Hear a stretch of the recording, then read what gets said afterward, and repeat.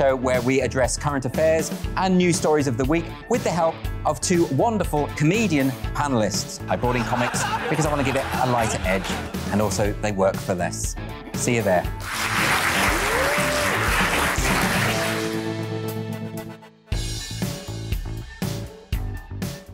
Join my show Farage, 7 p.m. till 8 p.m. Monday through Thursday, and there you will get opinion, analysis, debate, and I'll cover stories that nobody else dares to touch. And then for the last 15 minutes, talking pints. We're over a drink. We have a civilised conversation with someone. We very often disagree, but we do it in a grown-up way. Come and join me on Farage.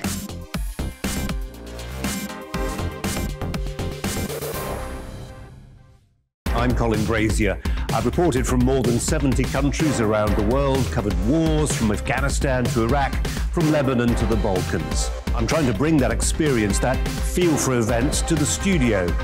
And something else, I'm ready to give an opinion. Today's stories with a spark. Brazier from 8 p.m. weekdays on GB News.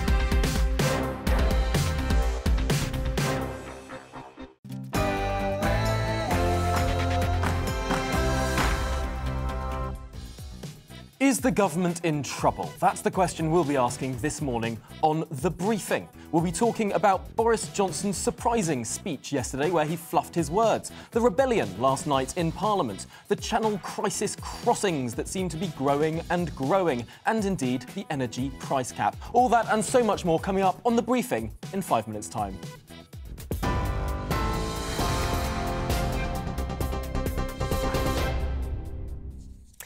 Good morning, I'm Tamsin Roberts. Here are the news headlines at 9 o'clock.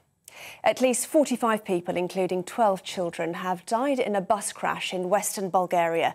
7 people who managed to escape are in hospital in a stable condition. The incident happened on a highway about 45 kilometres west of the capital, Sofia, in the early hours of this morning. It's thought the majority of passengers were tourists from North Macedonia. The Bulgarian Investigative Service says the cause of the crash is not yet known. MPs have narrowly voted in favour of cost-saving reforms to the government's social care policy. They won the vote by 26, with 87 Conservative MPs rebelling or abstaining.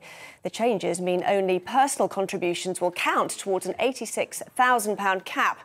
State benefits won't be included. Some backbench MPs say the changes will hit the poorest people hardest and could force some to sell their homes to cover the cost of care. Chief Executive of Cascadair, Belinda Schwer, says the government doesn't understand the care system. Even though the poor will be impacted on more directly, it will be better for more people. The real problem is that there hasn't been a proper debate by people who understand the system. Families whose representatives step up and do informal care are actually saving the rest of us from having to pay more tax. And yet the charging system will not take account of how much care you get. The Requiem Mass of Sir David Amess, the Conservative MP who was killed during a constituency meeting, will be held at Westminster Cathedral this morning. The Archbishop of Westminster will lead the service alongside a representative from the Vatican who will deliver a special message from Pope Francis. The service follows the private funeral held in Southend yesterday. Boris Johnson and Sir Keir Starmer will be among senior politicians attending to pay their respects to the father of 5. It's emerged that the man accused of killing 5 people at a parade in Wisconsin was out on bail on domestic abuse charges. Darrell Brooks faces 5 counts of first-degree homicide after police say he deliberately drove his car into the Christmas parade on Sunday. 48 people were injured, including 6 children who are in a critical condition. The Milwaukee District Attorney has said Brooks had been out on inappropriately low bail. A new study shows that regularly performing household chores leads to better memory and attention span in older adults. Published in the British Medical Journal, researchers say that elderly people who participate in a combination of light housework and chores appear to have higher cognitive function than those who don't. Participants in the study who carry out more heavy housework had higher attention span scores and performed better on memory tests. John Aggleton, Professor of Cognitive Neuroscience, told GBNews that exercise enhances connections in the brain. First of all, it helps your blood supply, and that's great news for your brain. There's also evidence that certain hormones that are induced by exercise and activity actually increase plasticity in your brain. And of course, that's very beneficial for learning and memory. The NHS could start to prescribe people living with mild depression exercise or therapy over medication. That's according to new draft guidance from the National Institute for Health and Care Excellence. It recommends group sessions in things like meditation, exercise, behavioural therapy or individual counselling sessions, which should be offered as a first treatment rather than antidepressants. NICE says it's the first guideline in 12 years to identify, treat and manage depression in adults. Black Friday may not be the best time of year to land a good deal.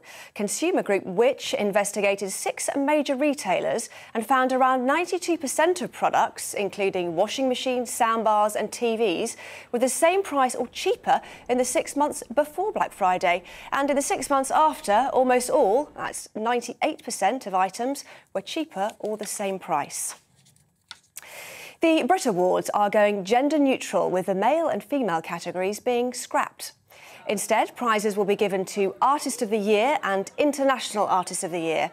Sam Smith, who won the Critics' Choice Prize in 2014 and identifies as gender neutral, was among those pushing for the move. The awards take place at the O2 Arena in London in February. Well, that's all for now. I'll be back with the headlines in half an hour. Now, though, it's back to the briefing and Tom Harwood.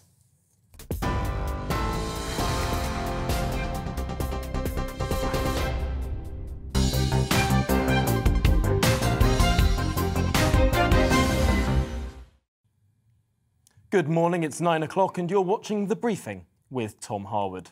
Now, the government pushed through a change to their social care plans by 272 votes to 246 last night, a much tighter margin than is comfortable for a government with a large majority.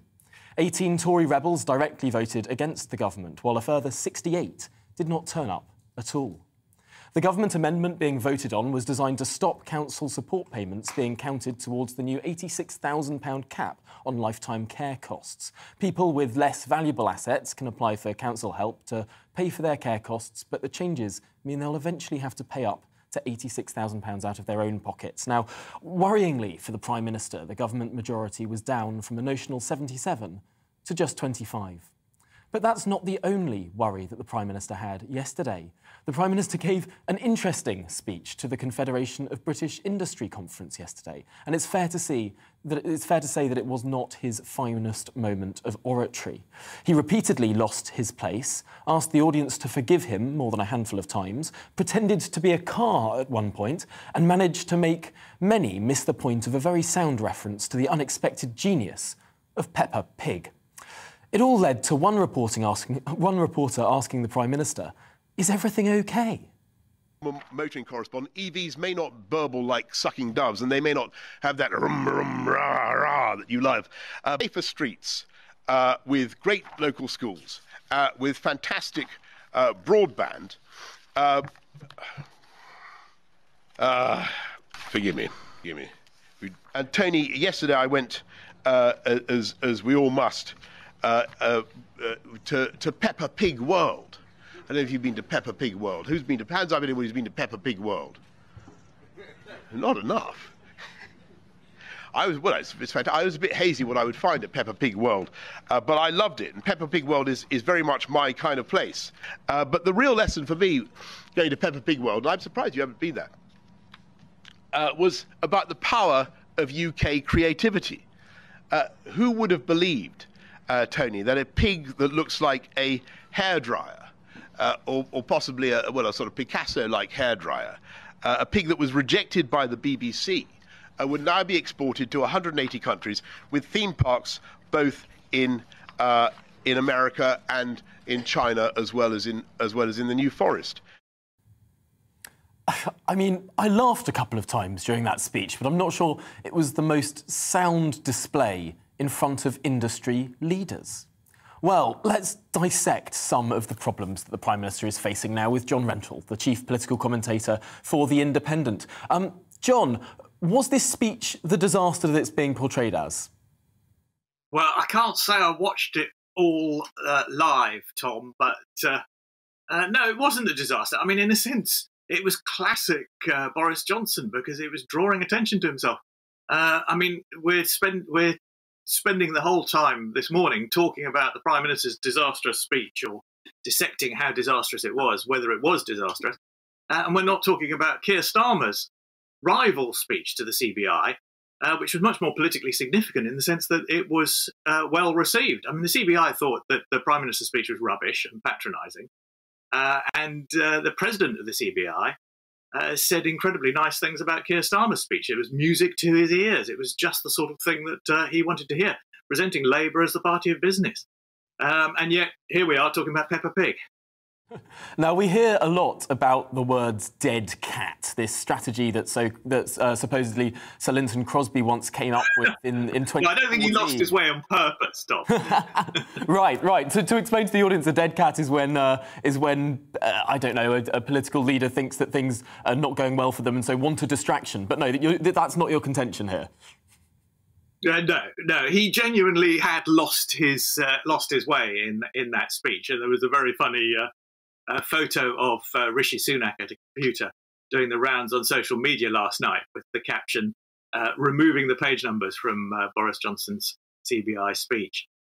There does seem to be a bit of turmoil going on behind the scenes, because there was also that briefing from Downing Street, not number 10 Downing Street, just Downing Street, to the BBC last night, saying that the situation in the building was chaotic. So there's clearly something going on behind the scenes, but the Prime Minister did not lose his way in that speech deliberately. You could see he's fumbling. He's fumbling to try and find the page he's supposed to be on, and launching into what looks like an ad lib about Peppa Pig, but is actually a section from another speech that he was about to give later to the Margaret Thatcher conference on trade, organised by the Centre for Policy Studies, which is a Thatcherite think tank.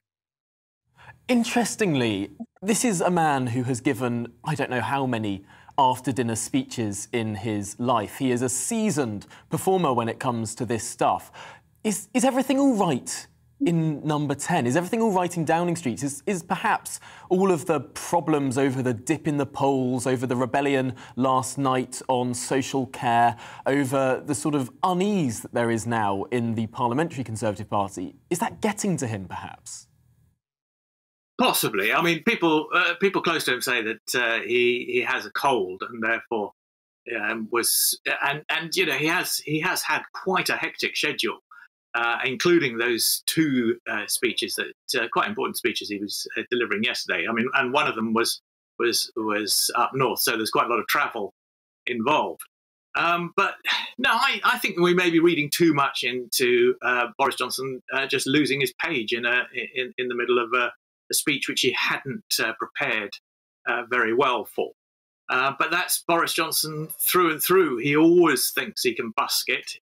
He always thinks that actually losing his way in the middle of a speech people are going to think that's hilariously funny, because that's his shtick. You know, he always used to turn up to speeches pretending he didn't know where he was and who he was speaking to, and pretending he hadn't got any notes, and then he would usually deliver quite a witty after-dinner speech. But the CBI expected to be taken a bit more seriously than that.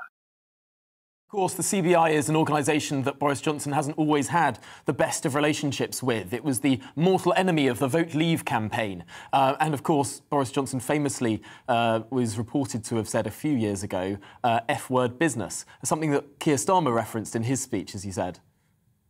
Yeah, I mean, this is part of politics that has been going on for some time, since Tony Blair's time, actually. The Labour Party trying to woo the CBI, trying to get in with big business, most of which was pro-Remain, very pro staying in the EU. whereas Boris Johnson obviously is much more aligned with small businesses, self-employed people who tended to be much more Eurosceptical. So there's a lot of that going on, and so in a sense, I suppose you could say it's not surprising that the CBI was so friendly towards Keir Starmer. But I mean, we have had the 5-year interregnum of Jeremy Corbyn when the CBI was deeply suspicious of the Labour Party, and so we're sort of back to pre-Corbyn politics as far as the Labour Party is concerned.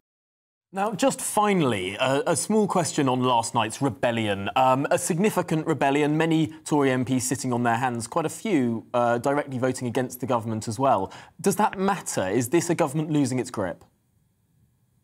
Well, it doesn't help, and it does give the appearance of a government that's losing its grip. But I think William Hague has a nice line, the former Tory leader, in his column in the Times today about how the government isn't about to melt down, but is giving quite a good impression of doing so.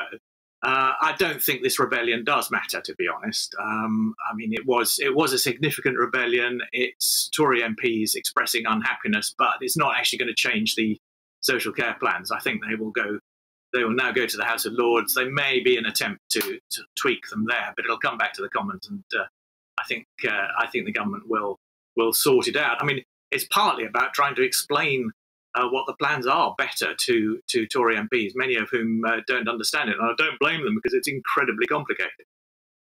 No, absolutely. Well, I mean, this is potentially an issue that is not going to do as much damage as the self-inflicted row over standards, but still, it's another straw on the camel's back. I wonder how long this will drag on for. But John Rentoul, for now, thank you very much for joining us this morning on the briefing to discuss those two interesting issues. Now, moving on, there are, of course, headlines this morning of further crisis in the energy industry. Around a dozen energy companies have gone bust, and last night, Bulb, which is one of the largest, I think the 7th largest energy supplier in the UK, went into administration. What on earth is causing this crisis? Well, one of the answers is the energy price cap. Brought in under David Cameron, it limits the amount that energy companies can charge for their energy. However, at a time that wholesale prices are soaring, it means that energy companies, instead of being clipped of their profits, are instead charging people not enough for the energy and going out of business. Is this an entirely counterproductive measure? Well, let's discuss this now with John MacDonald, Head of Strategy at the Adam Smith Institute, a leading political think tank. So, John, this price cap, it was firstly proposed by Ed Miliband as a price freeze, at which point David Cameron opposed it, calling it some sort of Marxist scheme, and then he introduced it. Is it now coming back to bite the Tories that they went ahead with it? Well, yes, what we're seeing at the moment are the consequences of a distorted and non-competitive market, which is in large part due to the energy price cap. As should be common knowledge, reducing competition leads to higher prices. At the moment, customers are trapped in a market where wholesale energy prices are high, but there are no competitive pressures on providers to offer anything much below the price cap. And usually the best way for customers to protect themselves against rising energy prices is to shop around for the best tariff. But having a cap means customers often believe there is no point in doing so. And this then results in a lack of incentive for energy companies to compete on offering better prices if they feel that their customers are much less likely to switch to other providers anyway. And also, 23 companies have now folded. 23 energy companies have folded in short order. Is this just the brutal reality that really energy companies need to charge more and they're not being allowed to? Yeah, I mean, I suppose we're sort of living with the consequences of bad policy. If the government is going to distort the market with price caps, it can't expect it to function well during a crisis. And as a result, the taxpayer is going to end up footing the bill for collapsed companies like Bulb as they go into special administration, and they're propped up with public funds. So when we're looking at the viability of the price cap continuing, is it now entering the so-called Overton window, the realm of political possibility, that the price cap will, after around 5 years, be scrapped? I mean, I would hope so. I think somewhat counterintuitively, if there's a big price differential between standard variable tariffs and cheaper tariffs, it means that you have a healthy market. So you actually want a market in which some people are perhaps being charged perhaps too much for their energy and other people are getting very good deals on their energy. Not the situation now where everyone is paying quite a lot for their energy. I see. So really, we need a greater sort of disparity in the market, and currently the government is gunging all of that up. I wonder to what extent people understand that process, because it's quite a complicated thing to explain. People would hear the words energy price cap and think, great, that means cheaper energy, but not quite so. Yes, no, that's kind of the difficulty with this, is that it's quite hard to explain to people, and there's actually a lot of evidence that the price caps reduce customer engagement, which then allows companies to be much less competitive. I mean, I think there's some evidence from Australia in 2012. Queensland's politics forced the price cap to be lower, which again means that the companies have even less pressure to be competitive. And at that point, just over 45% of customers were on a standing offer, 40% were on a medium level discount. And just 4 years later, the number accessing discounts had halved, with the number of people on the sort of very close to the price cap tariff sticking with it. And so what are the free market solutions here, if not a price cap? Are there any actual proactive things that could be done, maybe not in the short term, but in the medium to long term, to help energy costs go down? I mean, we're seeing that much of the cheap, dirty energy is being phased out, and maybe for good reason. What are the free market ways of lowering energy prices? Well, you're quite right to point out, in the immediate term, it's quite difficult to say what should be done, but in the longer term, the aim must be to restore a more price-efficient and competitive market. And I think there are a number of alternative measures that could cut costs for vulnerable customers, because that's really where people's concerns are at the moment, without sort of leading to reduced customer engagement and stifling innovation. So this could include opt-out collective switches and allowing competitors to target disengaged customers much more directly. Well, John McDonnell, thank you very much for joining us here on The Briefing this morning. I think it's an issue that doesn't get discussed enough, the particulars of how government intervention can actually make things worse, not necessarily better. Well, that was the energy price cap. Now, Lord Frost made the most important intervention we've seen from any cabinet minister in a long time last night.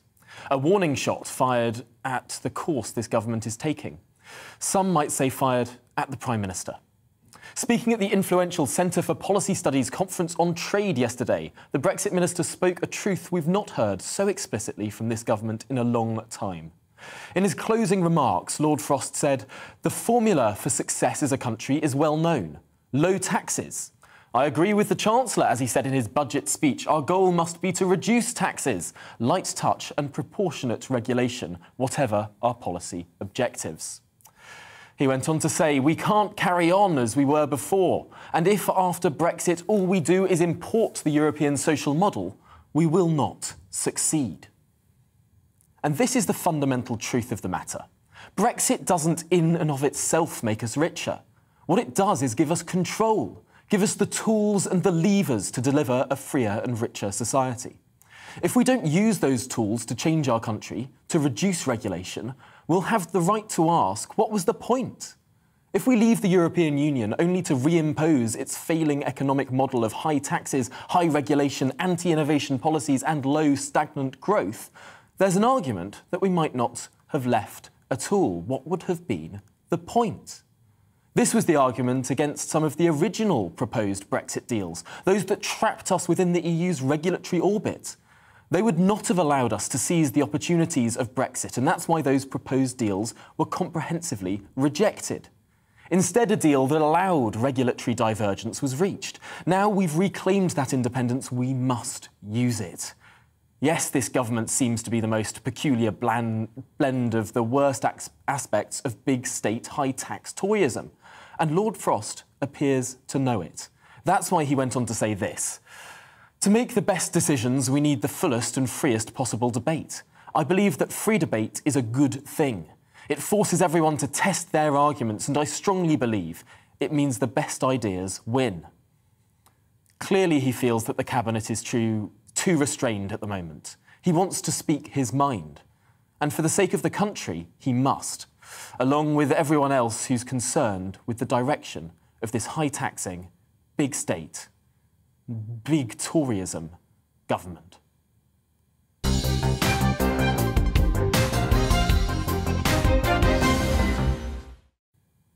Well, now, yet another problem for this government. Home Secretary Priti Patel is under immense pressure from Downing Street and Parliament over efforts to stop illegal channel crossings. The number of people making those perilous crossings has risen tenfold in just 2 years. Now, Shadow Home Secretary Nick Thomas-Symonds claims that his counterpart is failing and that her incompetence on the issue is dangerous. Priti Patel's already seen her wings clipped as well, with Cabinet Office Minister Stephen Barclay being tasked with resolving the crisis instead of the Home Secretary. His new task force meets this week amid fraught negotiations with France, struggling to reach an agreement over channel patrols. Well, joining us to discuss this now is Khalid Mahmood, the Labour MP from Birmingham Perry Barr and former Shadow Defence Secretary. Khalid, welcome to the programme.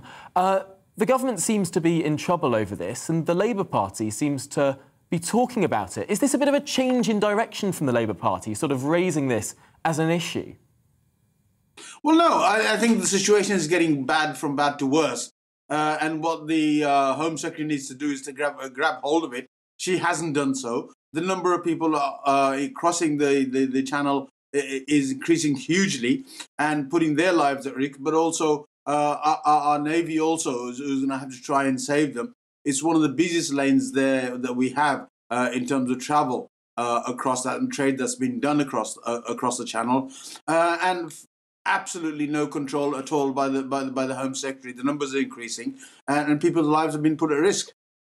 Absolutely. It seems like a terrible situation for everyone involved, not least the migrants who are making those perilous journeys. And of course, those numbers are staggering. It's amazing this hasn't been a bigger story for quite a while, a tenfold increase in just 2 years. The government clearly under a lot of pressure there. My question, though, Khalid, is do people believe that the Labour Party would be any better on the issue? What the Labour Party would look at is, first of all, the way that people are coming through France and through Europe. And it's important to say that once people get to France, it's very difficult to police that. We've got a huge border that we're trying to stop people coming through, and it's absolutely phenomenal. One of the key things that we would look at, as far as I'm concerned, is looking at working with the international agencies, aid agencies, to see how we can stop people getting into Europe, what their needs are, how we can assess them, how we can support them on the shores before they get into Europe. Once those people are coming through Europe, then the whole thing falls apart. And one of the questions I asked the Home Secretary is, how do we get safe routes sorted out? And if those safe routes are sorted out, will she allow those people to stay? And then she said yes. So she has no, at one hand, she's trying to put a bill forward to turn people around across in the channel. And the other hand, she's saying that she would allow people through once the agencies put them onto a safe route. So how is she going to deal with that when you cut aid? How are you going to assess those people at the point where they're leaving their shores to come into Europe and to deal with it? That's what the problem is. She hasn't took control of that. And it's too late when they come to France to try and do anything, because whichever part of the coastline they go to, they can get into a dinghy and get across. And that's what the problem is, putting their lives at risk. Now, we're giving the French tens of millions of pounds to try and sort out this issue. Tens of millions of pounds every 6 months, it seems to be. Do you think the French are doing enough? Well, I don't know, and it doesn't look like the fact that they are doing enough, because more people are being put at risk by being travelled by these unscrupulous people who are putting these people in and making huge amounts of money out of it. And that's not the thing I want. I think where people want to apply for asylum, want to come through, they should be able to have a processing centre to deal with that in France if need be. As the Home Secretary has said, that we can do that at the point of origin where they're trying to come out. So I think that's what the problem is. Once you allow people to unabatedly to get to a particular point, it's very difficult then to stop them. You have a huge coastline. How do you deal with that? And it's a small number of people, so they're not going to be huge numbers of people. You're not going to be able to do that. So what we need to do is look at their human rights and how we can deal with that. but turning people back in the middle of the channel isn't constructive either. What happens if somebody actually his life's lost? Who's accountable for that? And the idea that she's coming up using a third country to vet people and get them through. Again, what happens to those people that are not approved? How does that country deal with that? And how is she going to get agreement on that? It's all about trying to have sound bites every single time she comes to the Common and the bills that she's trying to get passed, but nothing concrete. Well, Khalid Mahmood, I'm afraid that's all we have time for. I'd love to discuss this further. Thank you very much for joining us this morning on The Briefing, because, of course, this is such an important issue, a tenfold increase in just 2 years. Well, that's it for the programme, and indeed that interview as well. So coming up, it's To the Point with Patrick Christie's and Mercy Maroki. But first, here's a look at the weather. It's time to remind ourselves there's always another winter. Canary Islands sponsors the weather. Hello, a very good morning to you. A few frost and fog patches around first thing, but replaced by sunny spells this afternoon. Although there will be a lot of cloud around, more cloud compared to recent days. That cloud is coming in around the edge of this area of high pressure into mainly northern and increasingly eastern parts of the UK. It's closest to the area of high pressure where we're seeing those frost and fog patches first thing. Wales, parts of Western England, for example. Any fog